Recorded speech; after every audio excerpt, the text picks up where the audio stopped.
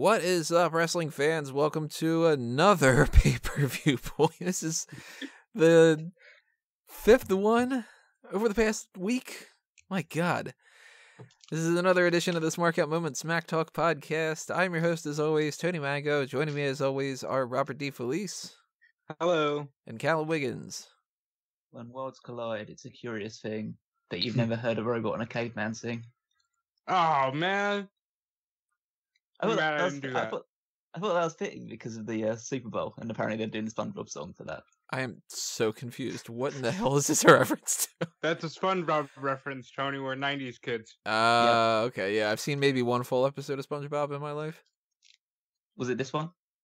Nope. It definitely wasn't that one. To be fair, SpongeBob is sometimes better booked than WWE. Something about like a squirrel in an astronaut suit doing something. I don't know. That's one of the main characters. Oh, all right. Well, that goes to show how much I know about SpongeBob then. If you donate to the Patreon, we'll watch a SpongeBob season with Tony. If you do the tier that you can request a feature, we'll do a fan ounce table of an episode of SpongeBob, and I'll just be like, "What the fuck?" And we'll put that on Fanboys or something. So speaking of kind of providing ideas for the show, Guest 5 had tossed out a suggestion, and I almost did it, where we would start this off with somewhere in the middle of it, and then we would go towards the beginning and then the end and kind of bounce around the way that they did this tournament. But I kind of figured that nobody would understand it because I don't think that anybody really watched this tournament.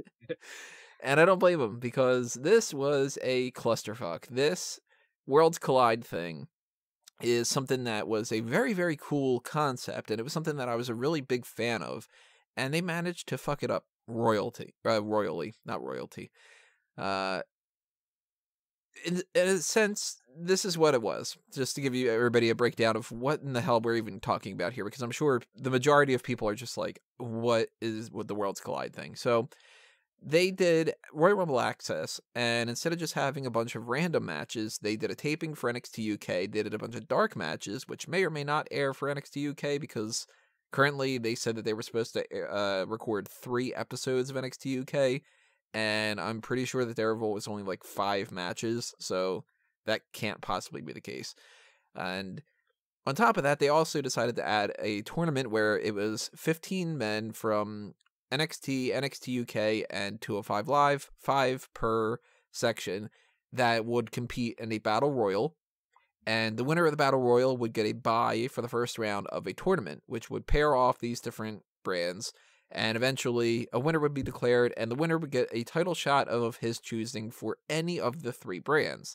So that's essentially, you could do the NXT Championship, the NXT North American Championship, the NXT Tag Team Championship, technically speaking, the NXT UK Tag Team Championship, the United Kingdom Championship, or the Cruiserweight Championship, because, you know, you're not going to have like a Humberto Carrillo fighting Tony Storm for the NXT UK Women's Championship. It's just not gonna work. So they did this, and over the course of those couple of days where they were recording Royal Rumble Access, there were conflicting reports on what had happened. And I had to go back eventually and change what the spoilers were, because for some reason people got Trent Seven and Tyler Bate mixed up. People just thought that Dijakovic and Keith Lee were in a match, and then it didn't happen, and it didn't happen because they weren't in a match. All these other kind of conflicting things. Well, I thought that was going to be the end of it, and that everything would be all cleared up, and that we would just get smooth sailing for when they aired it. Instead, they did a split airing, where at 12 p.m., they did the first round of the tournament, except for one of the matches. And then they did the second round of the tournament, except for one of the matches. And then they waited until 8 o'clock to do the Battle Royal that started things off, that dictated what the bracket seeding was for the first round. And then they skipped back over and did the one missing match, and then the other missing match, and then went through the semifinals and the finals. So this is going to sound like we're going and jumping all over the place here, and it's not our fault. This is actually technically what happened. And I'm just going to read the results, and then we're going to do like a very generalized breakdown, because we're not going to have too much to say about individual matches. So we started off in the first round, technically round 2, sort of, where Drew Gulak defeated Mark Andrews. Then Keith Lee defeated Travis Banks. Adam Cole defeated Shane Thorne. Dominik Dijakovic, who they pronounced as Dijakovic this time. So now we've gotten Dijakovic, Dijakovic, and Dijakovic. Still not sure what the fuck it is. Same with Cesar Bononi and all that other kind of stuff. Another first round match was Tyler Bate beating Cedric Alexander. Another one was Velveteen Dream beating Tony Nese. And then we had the blank space of who's going to win between Zach Gibson and Humberto Carrillo. And they said, fuck it. Adam Cole beats Keith Lee in the quarterfinals. Tyler Bate beats Dominik Dijakovic in the quarterfinals. And then Humberto Carrillo pops up. And if you are totally fucking confused, it's because they skipped the Zach Gibson match. So now you know already that Carrillo beats Gibson. And of course, Carrillo loses to Velveteen Dream. And you are missing the other quarterfinals match because fuck it, we don't need to do Jordan Devlin versus Drew Gulak. 8 o'clock comes around, we do the qualifying battle royal to find out who gets eliminated to set up the things that we just already saw. And I will nitpick something about that in a little bit, but Jordan Devlin wins. Then we go back to the first round, and it's Humberto Carrillo beating Zach Gibson. Spoiler alert if you didn't watch the fucking first 2 hours. Then Drew Gulak loses to Jordan Devlin, and we are in the semifinals. Tyler Bate beats Adam Cole. Velveteen Dream beats Jordan Devlin. Finally in the finals, Velveteen Dream wins by pinfall, and he wins the entire tournament. So let's backtrack here and just talk about how this disorganization boggles the mind. What the fuck? Well, clearly they don't care. Yeah. They planned this too. That's the thing, because Charlie Caruso is there in a pre-taped thing talking about we're going to go and talk about this one match, and then here's a bunch of. So this was a plan. Yeah. Fucking weird. I feel like I should be more upset with it than I actually am, because realistically, I don't really give that much of a fuck. The only one I'm upset about in any respect is the Zach Gibson Humberto Carrillo one, because we saw Carrillo had already made it to the second round in the previous hour. So that one was the one that made the least amount of sense to me. I can understand why they would put the other quarterfinal match on afterwards, just because of time constraints or anything along those lines. Or just to, if they were going to show the Battle Royal, to emphasise the fact that, okay, Jordan Devlin won the Battle Royal and this is his advantage, and then you go straight into his match. That would make a reasonable amount of sense to me. The other one just doesn't make any sense at all. Yeah, like if they would have, I mean, this I wouldn't have liked it anyway. But if they would have done the first round and then the second round, and then they would have said later on, okay, we're going to show you the Battle Royal that determined this, and then go into the semifinals and say if you didn't watch the first round and all that, I still would think that it was dumb, because it was like, well, now you determined the Battle Royal and did all that kind of stuff ahead of time. But at least then I would make the excuse that maybe somebody planning this out was like, well, the Battle Royal's the fun thing, we need to put that on the other part. But it's the network. They have no time limits. So they could have done all of this just in order, and it would have been, perfectly fine. And if nobody wanted to watch it at 8 o'clock at night or something, then they could have just watched it tomorrow, or I'm pretty sure anybody who wants to watch it watches it anyway, Yeah, I find it weird that for a company that pushes their network when it comes to stuff like this, they don't often utilize their network in a practical sense. And with Mixed Match Challenge, that's a deal that's specifically for Facebook Watch. But they didn't air this on the WWE Network, the first section of it. They aired it on YouTube, Facebook, Twitter, WWE.com, and the WWE app. And I don't know if anybody else had the same problem I did, but the WWE.com stream crapped out in the middle of Shane Thorne's entrance, and I was never able to get it to work again. I had to watch the whole rest of it on Facebook after that. So that already is like, if any of them should work, the WWE.com one is the one that should be the most trustworthy of the whole bunch. And that was the one that crapped out. By the way, if anybody's interested, you went to the YouTube one? Yeah, that would have been like my second best guess, I would have thought. And if anybody's interested in the fact that I always point out that the graphics department on the website is always dropping the ball, they waited until today to have a transparent graphic up. So the one that I made that's been circulating around the internet that I personally did, 5 days ago. Yeah, you could have just fucking used that, WWE. God damn it. How do you know they didn't? Because it's slightly different. It's the bottom little parts of the globe wireframe thing are still black, and I made them all the gold color because I was like, this black thing looks really stupid. So unless they took mine and then they made it black, I might have done that. But this whole thing is just so stupid to me because when it comes to something like, you know, you're going to split the time frame up, I would think that it would make more sense to say, all right, at noon, we're going to do the Battle Royal. And then if you want to watch what happens during the tournament, then tune in at 8. And then or tune in at 7 if they just were, you know, worried about the time. But it makes no sense to me that they didn't have the Battle Royal, or they didn't have the section, the first part of this on the network to begin with.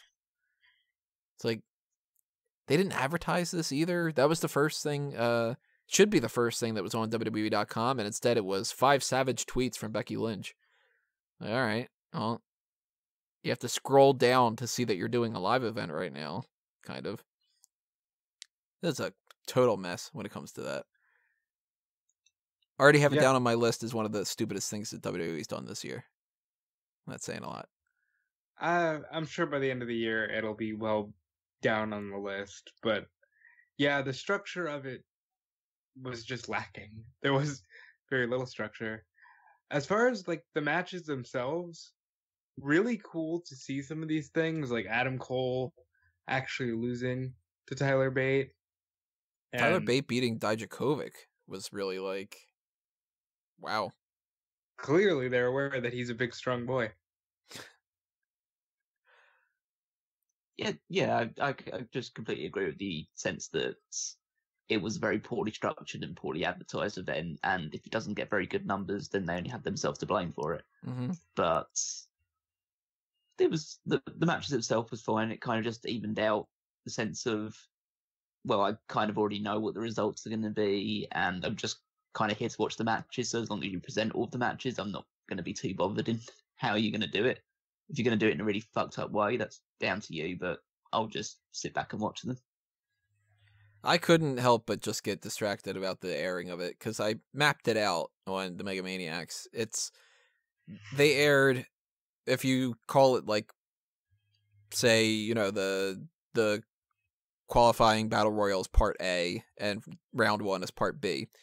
And, you know, the first match of that's B1. They went B1, B2, B3, B5, B1, 2, 3, 4, 5, C1, C2, C3, A, B6, C4, D1, D2, F. That's how they did this.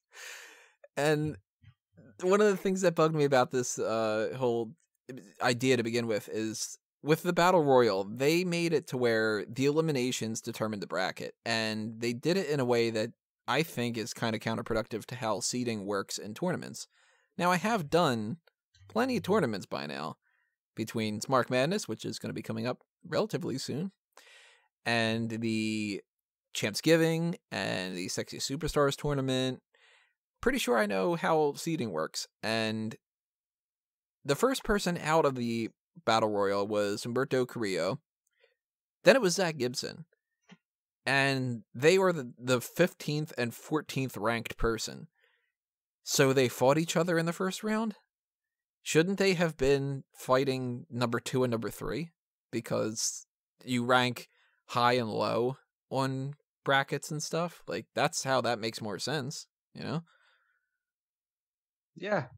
You know what you're doing. They clearly don't. Yeah, it's $5, WWE. Call me up and I go, nah, that's stupid. You do this. It's $5, Venmo it to me. And there you go. You got a consultant on your. So ridiculous. I liked the Battle Royal though. That was my favorite part of this whole thing. To all of the other promotions listening, you can have this man for $5. $5, I'll give you consultation work. And believe me, some of these companies need it because I click on some of these like indie feds and your websites are awful. But. I like the Battle Royal. I really liked about it where Lee was eliminated by Dijakovic, and then everybody else ganged up on Dijakovic, because that's kind of how these things should work, you know? They're the two biggest guys, so they should sort of take each other out, kind of. And I kind of like that they gave that to Jordan Devlin, too, because he wasn't going to win the whole entire thing. So if you win the Battle Royal and you lose the tournament, you still kind of got a little bit of a win. I mean, technically you didn't get a win, but that's a good way to kind of do that. And that probably was my favorite part about this whole thing. I liked some other stuff here and there. I'll bounce around and kind of do that. But Battle Royal-wise, what did you guys think? I thought it was good.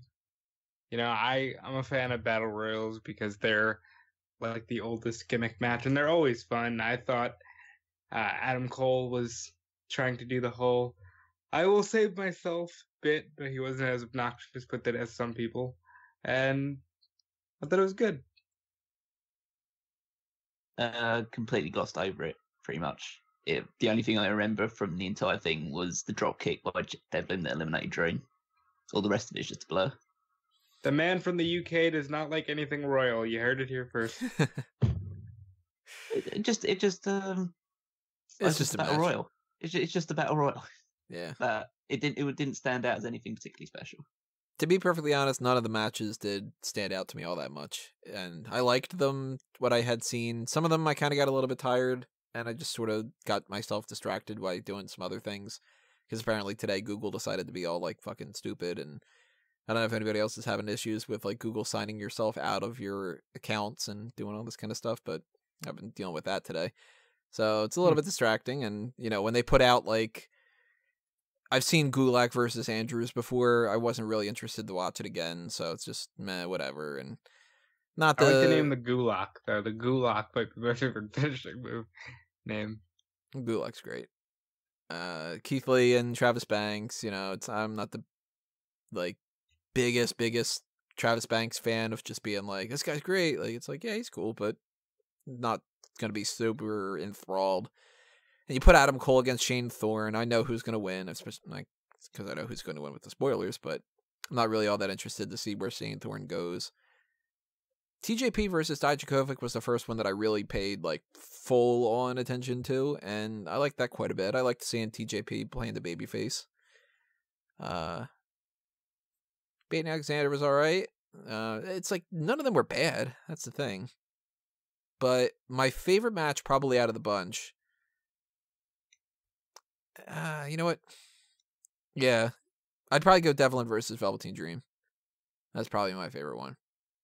Not the best finisher, though. The Purple Rainmaker, that was kind of meh. I mean, I'm so biased towards Adam Cole that mine was Adam Cole versus Tyler Bate. But yeah, I can see why you like Devlin versus Velveteen Dream. I was surprised by my one. My favorite one the one that stood out the most to me was Dijakovic versus Tyler Bate. Yeah, that was a good one too. Dijakovic was the MVP of the entire show for me. He was incredibly intense, was very powerful. His moveset, you could tell that he was paying, like looking to stand out as much as possible. He was selling his arm very well. That led throughout both the first match and then leading into the finish of the Tyler Bate match. Yeah, I thought he was there to make a name for himself, and I think he succeeded, even though he only had 2 matches to do it. I was still very curious that they put him in here to begin with, though, because if he was doing this whole kind of undefeated sort of thing, and then they have him lose to somebody like Tyler Bate, I mean, if he would have gone into the finals and lost, they still would have been a little bit kind of just been like, oh, wow, he actually lost. But he lost in the quarterfinals. Like, that's, you know, that's kind of interesting. And they did some interesting pairings here where they did heel and face and different things. So that was kind of fun, seeing something different. Yeah, one of the most fun matches was the Gulak Devlin match, because they were both trying to just out cheat each other. Yeah, that's you're the cheater. I'm not a cheater. Yeah. You're a cheater. That was cool. I like that. Yeah. Gulak was very funny on this show. Like in the first match, somebody from the crowd chanted that Gulak doesn't pay his taxes. Yeah, laughed at that. And so yeah, what did he yell back? He just said, "That's not true," and then just continued it. But yeah, he was having a lot of fun. It was quite nice to hear a lot of interaction between the crowd, and because it's not like they weren't interested. It was just a small enough crowd that you could kind of hear individuals talking and what they were saying to the fans. You could also hear what the referees were saying a lot. You hear like how I guess listless some of them are, because I can't remember the match exactly, but I remember one of the referees when they were both standing on the turnbuckle just saying, come on, get him off. Come on. Come on, what are you doing? Come on. Get him off the turnbuckle. Checking his watch and just going, yawning a little bit, like, all right, guys, let's wrap this up. Hey, why don't you two quit farting around? It had a nice little fun, just small indie feel about it. Even smaller than NXT. And for that matter, the reports that had gone around about Royal Rumble Access were apparently that it wasn't all that filled up. So that explains why the crowd is so dark, too. Because they don't really want to show that there's, like, all these gaps of NT seats and stuff. But I think that this is still a good concept, and it's a shame that they crapped all over it, where they didn't advertise it ahead of time, and they botched all this whole, like, airing it in this weird kind of Star Wars split, where it's, like, episode 4, 5, and 6, and then 1 and 2 and 3, and then 7 and 3.5, and then, whatever. I don't know why they necessarily did that, and I feel like they're going to look at this and they're going to go, well, that was a, botch that we did that, so we shouldn't ever do that again. And it's like, no, this could be a cool thing. This could be like a bragging rights or like a Survivor Series for the minor leagues, and I don't think it's going to work out all that well for them, which really sucks. Yeah, what are you going to do? I'm sure they'll try it again somewhere down the line, and it'll be better prepared. Yeah, I don't think it's the same as it would be on the main roster, where you kind of get one attempt to do this right, and if it goes wrong, then it's cancelled altogether. I think they'll recognise mistakes they made, they'll tweak it, and it will come back at some point. I don't know when, but I assume they'll do it again at some point, because it's a better concept than just doing a load of dark matches on a house show, essentially, that's surrounding a pay-per-view.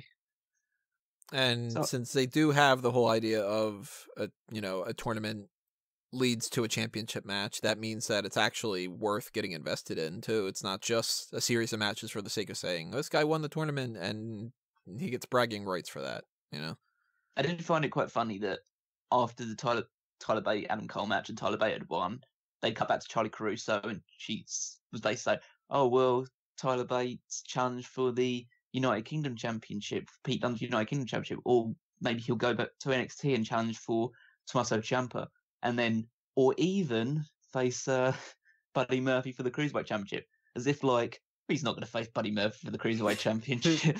It's like, no, he wants to fight for a real championship. He doesn't want to fight for the Cruiserweight Championship. That was a bit of shade thrown by Charlie there. It does kind of seem like they treat that stuff like that, where it's just kind of like you could go to Raw or SmackDown or NXT, I guess. I don't know. That kind of thing. Well, to be fair, there was no 205 guys in the semi-finals. There was only Humberto Carrillo and Drew Gulak in the quarterfinals. They were gotten rid of pretty quickly, as it seems. Yeah, they booked this almost as if they wanted to get that point across. And for that matter, Carrillo, at this point, I'm writing him off entirely. I'm done giving chances. This dude exists essentially for them to tout how great he is when he's coming out, and then he loses, and then that's the end of it. I don't see anything in this guy anymore, and it's not necessarily his fault, but he's supposed to be a big deal, and I don't feel like the commentators even think that he is, other than just reading a line about it. They're like, this guy's a great talent in the future.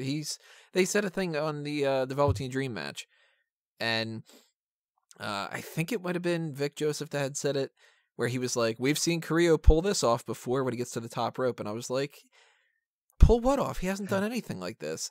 And twice while he tried to do that, Velveteen Dream stopped him. And then right in the second time he stopped him, he beat him. And it was like, we've seen him do this thing before that he hasn't ever done because he never wins a goddamn match. Oh, look at that. He failed twice. Now he lost at the end. Carrillo is...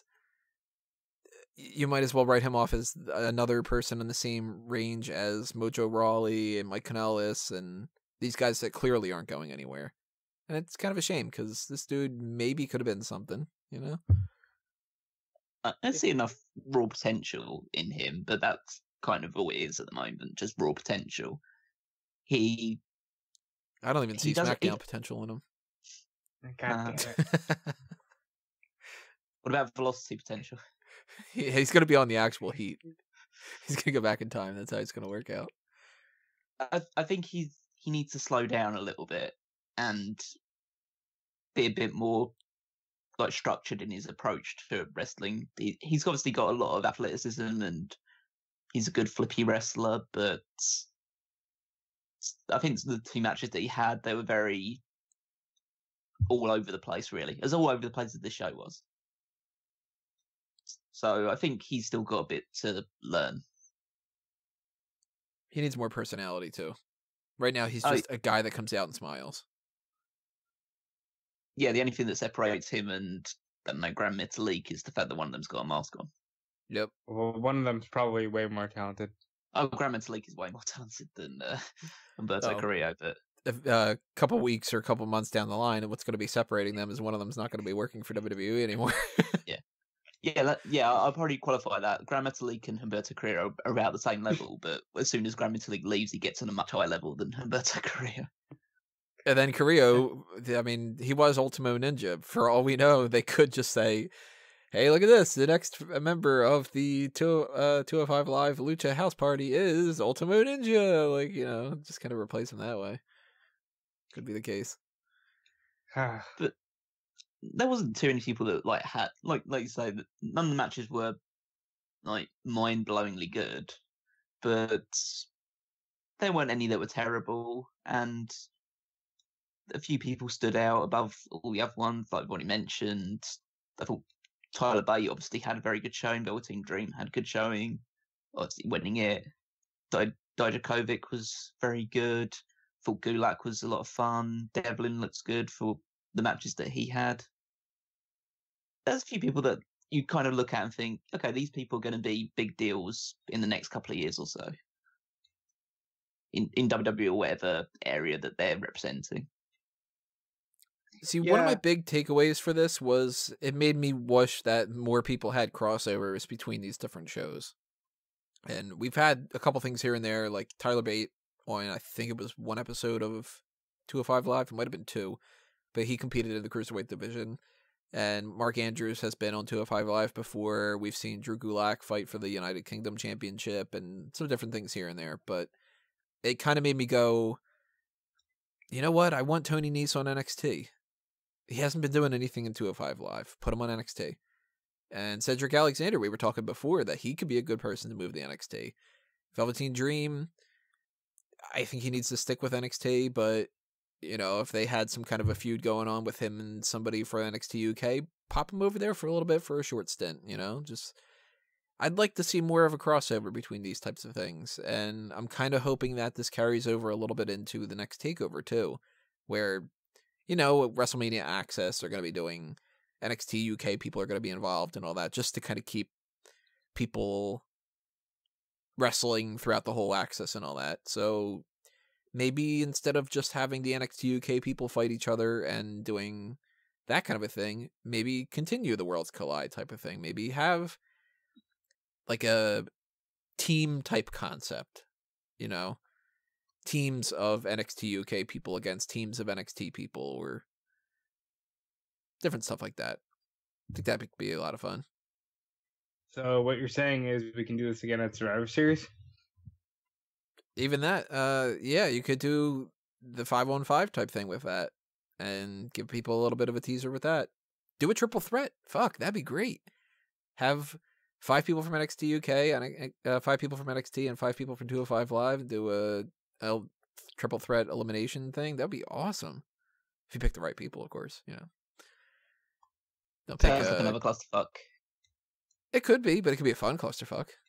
And they would, if it's one match, they can't air it out of order, you know? Unless they go, we're going to start off this match with the 3rd elimination or something like. Yeah, they kick it off and like 5 people have already been eliminated, and then 10 minutes in, suddenly all 15 people are back in the ring. Yeah, they could do that. Because that was the biggest botch of this whole thing. Was I think if they would have advertised this ahead of time, if they wouldn't have necessarily done spoilers, like first off, what they could have done here, they could have just had on the YouTube page while this was going on, they could have just aired Royal Rumble Access and maybe kept people interested on Saturday and Sunday when they were doing that. That could have just been a case. They could have just done that. And I get that they maybe didn't want to do that because they wanted to air it on the network, but then they didn't air half of this on the network anyway. So if you were going to do that, at least just air the whole thing in order. And I just don't understand why they didn't do it that way. Yeah. Yeah, there's no reason for it. But like I say, I can't muster up any sort of anger towards them for it. Yeah, or care, really. That's probably the bigger thing. It's like, yeah, it's stupid, but kind of used to that with WWE every now and again. It's different when it's like it's the NXT people involved and stuff like that. You don't expect this sort of production error to take place. But I'm really hoping we get some kind of information of who decided to do this, because I can't imagine that's the NXT crew. I think it'll probably come out at some point. Some people, like some news outlet, will find out what the plan was for this structure. I don't see any excuse that would make it make sense. So maybe it doesn't really matter who came up with it, but you can only assume that Triple H signed off on it. So I'm gonna do my best that the next time that they're doing like some, press call thing, I'll try to get on it, and they'll be like asking people to try to ask him questions about Brock Lesnar against Seth Rollins or something, and I'll be like, Anthony Mango here for a Smark Out moment. Who the fuck decided to do the Worlds Collide thing like that? And I'll be like, what? No, I don't give a shit about WrestleMania. The point is, who did that thing? And that is the first and last time Tony Mango gets on the NXT call. And then they're like, we're going to just send this phone call. And I'm like, smarkabout.com. Like, yeah, this was just one of those things that I wish would have been a lot better. And because of their tossing it all over the place and knowing the spoilers ahead of time and all that, I think that just killed it for me. And it's a shame because I was really looking forward to checking out these matches because, I knew that, for instance, Tyler Bate was going to beat Cedric Alexander, but it was like, I haven't seen those two fight in a while, if at all. So that'd be fun. And, kind of interested to see what happens between Drew Gulak and Jordan Devlin because that hasn't happened before and some different things like that. So they kind of killed that for me. And now I'm annoyed about that. But we know who is not only the winner, but we also know what happens as a result of this. And this is where you might want to tune out a little bit because I want to bring it up for the people that do want to know spoilers. So earmuffs for about 10 seconds. Velveteen Dream uses this to cash in his shot against Johnny Gargano for the North American Championship. And if you want to know spoilers for that, you're going to have to go to smarkoutmoment.com because I'm not going to say that on the air. Ultimately, this does serve a purpose, and that's still a positive. So I'm still glad that they did this, as fucked up of a way that they did it. And I hope that they continue doing it in the future. Just they don't do something that's ridiculous as this whole scheduling kind of conflict. Still gonna get a thumbs up, but it's one of those like it's a shaky thumb up. Like I don't know. I just saw a ghost and I'm scared and my finger is still shaking, that kind of a thing or something. It's like Michael J. Fox giving a thumbs up. Yeah. Yeah, it is, but that's sad. Marty, we gotta go back to the hospital. Any other takeaways? I don't know why I'm being mean. I'm sorry. Don't know why I'm being so mean. It's late. Any other takeaways you guys got, positive or negative? Anybody stand out? Anybody that looked like a piece of shit out of this, or cool move or something? Drew Gulak should be a bigger star. That's my takeaway. Yeah, Drew Gulak's a lot of fun. He should have been the manager for the AOP or something like that. That would have been so much better. It'd been a much better role. Tony Nese looks good, in the sense of obviously he looks good because he's like abs are chiseled out of marble, but in the sense that he actually got real heat. I know he was facing Velveteen Dream, so anyone that was going to be facing Dream was going to get heat, but he played it off pretty well. And I'm growing fonder and fonder of Jordan Devlin every time I see him. I was a Still bit think surprised. something's off about him though. Is it the Finn Balor thing? Yeah. It might just be that, and that's so like superficial of me, but it might just be that this guy looks like the knockoff Finn Balor that gets under my skin or something. Like, So in the words of the great philosopher Daniel Bryan, it's fickle. well, you know, do you ever go to like a dollar store or something and you see like those knockoff toy things? Yeah. Like, you know, there's an Instagram account, bootleg something or other that I follow that's really funny where it'll be like a package and it'll say like the Avengers and there's Superman and Garfield and shit. It's like, here's a, you know, clearly that they took like a Sonic the Hedgehog figure and they painted it all orange and they call it like Super Fast Jim or whatever. That's like kind of what Jordan Devlin seems like to me. It's like somebody tried to make Finn Balor in a create a wrestler thing, even though Finn Balor's already in the game. So that throws me off, but I like Jordan Devlin. I do think he's good in the ring and all that. So, hey, he had my favorite match of this whole thing. So that's another positive.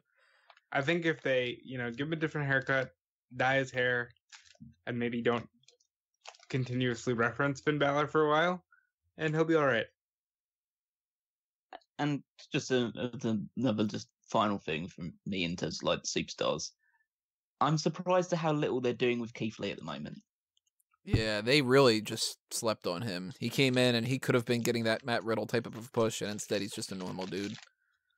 And he doesn't have the. Well, he's more up there in years than Matt Riddle is at the moment, so he doesn't have potentially the longevity that Riddle can have. I'm not saying that they're wrong to push Riddle over him, because Riddle definitely has a lot of appeal to him and could be a huge star for a really long time. But there's something that they seem to be missing about Keith Lee. I don't think it's size related or anything along those lines, because they're not that fickle in NXT. But it's something about there must be something about they're pushing too many people at the same time. And based on this, obviously they've got Matt Riddle and Dijakovic. Dijakovic has a bit of a look about him that he wants it more at the moment, whereas Keith Lee maybe is given the impression that he's just happy to be there. Don't worry, if he's not being used on NXT from what we've seen, he'll go up to the main roster and be a main eventer instantly, a la Elias or Alexa Bliss or Carmella. That gives me hope. Maybe the case. Or maybe he just needs to turn heel. Because he's got a new theme song and that comes off kind of heelish. Yeah, the Bask in My Glory thing isn't exactly endearing. Yeah, he kind of has that ego kind of thing going on. Also, he's bigger than basically everyone as well, so it's hard to present him as a babyface when he basically overpowers and outmatches anyone that he faces. Now, they haven't said anything about this on the tapings for NXT, so this is just jumping the gun and speculation, but we know that we're going to get 2 more sets of tapings before WrestleMania. So the current one that we just have, that's going to carry us into the end of February, and then we're going to get another thing a little bit later on after that, and then we're going to get another one in March. I think it's like March 13th or something like that. So there's still plenty of time for them to do the Dusty Rhodes Tag Team Classic. And if they do, I kind of would like to see Matt Riddle and Keith Lee be in the finals. And then maybe do something out of that. Like, maybe that's where Keith Lee turns. That's possible. I think we're more likely to see Keith Lee and Dijakovic as a team. Huh. I think Matt Riddle's going straight for one of the singles championships. Totally a spoiler as far as speculation goes, but I think it's going to be a Fatal 5-Way. I think the main championship is going to be Gargano, Ciampa, Ricochet, Adam Cole, and Aleister Black. That could be a potential. What about the Dream?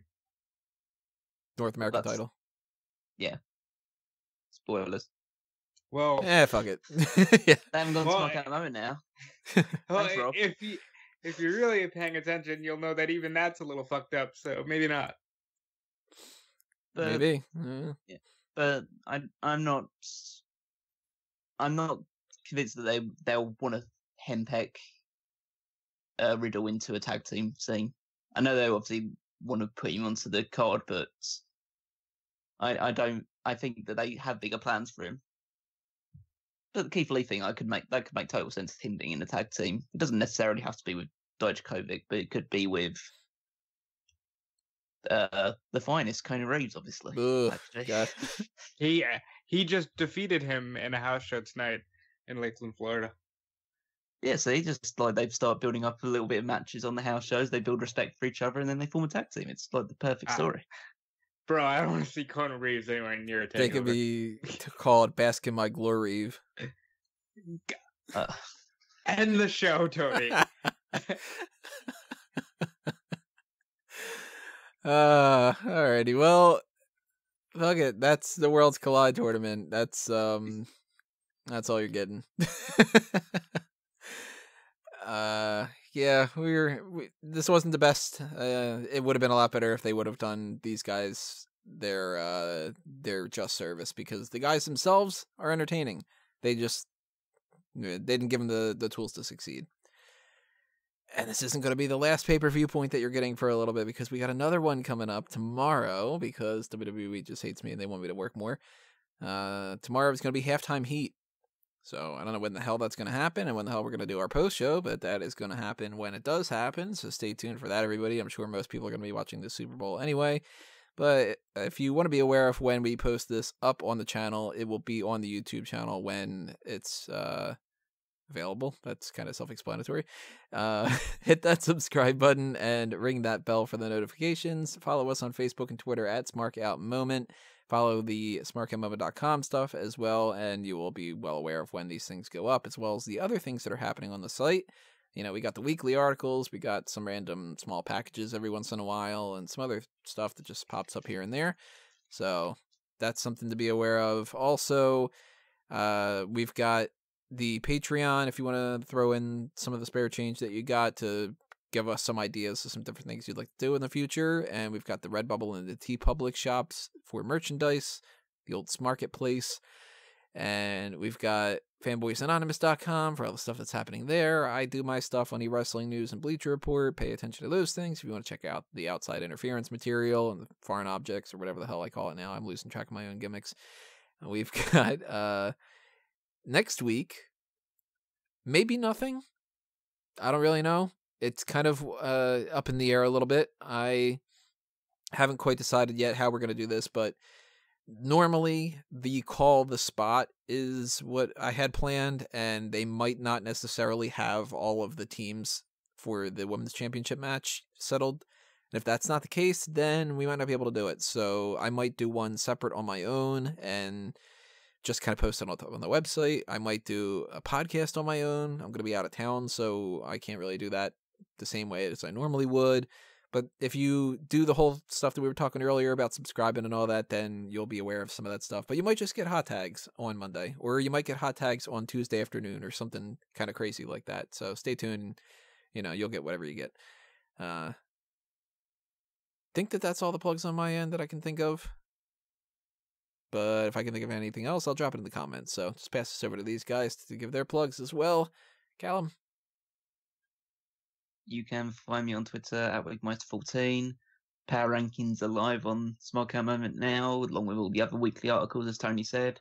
So check those out. I'll give you one random position. 10th place is Johnny Gargano. You have to find out the other 9 by checking out the article. So, Did you do them in by 10th place first, and then 8th place, and then 12th, and then 15th, and then number 1, and then 28, and no, because I'm not an asshole, Tony. I give the audience what they want, which is the correct order. And I'll just again plug, if you haven't checked it out already, 2001 Wrestling Odyssey. The best thing about doing a retro podcast is it never goes out of date. So I could literally just plug it in every single show, and I will plug it on every single show until the next one comes out, which will be sometime in February. So if you enjoyed that one, stay tuned. Another one will be coming up within the next month.